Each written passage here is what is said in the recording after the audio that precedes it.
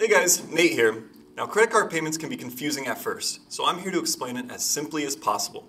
So when a customer begins a transaction, the credit card information is sent through a payment gateway.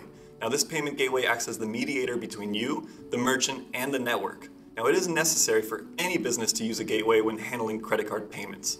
Now the payment gateway then safely sends the credit card information to the network where it can verify the transaction. Now it is vital for the payment gateway to meet PCI security standards to keep the customer's sensitive information safe.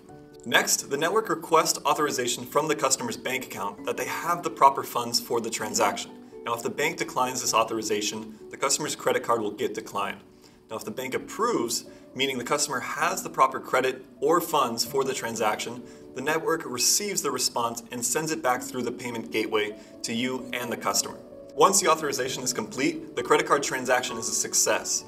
As these transactions occur every day, they are put together to form a batch. At the end of each business day, the network collects the funds from the batch and deposits it into your merchant account. That merchant account is unique for accepting credit card transactions. And there you have it. So when you begin accepting credit card payments in your business, it's important to find a merchant gateway that can handle those transactions properly, ensuring that you meet PCI security standards while providing the lowest rates possible so you can save on your processing fees. To learn how, visit EBizCharge.com.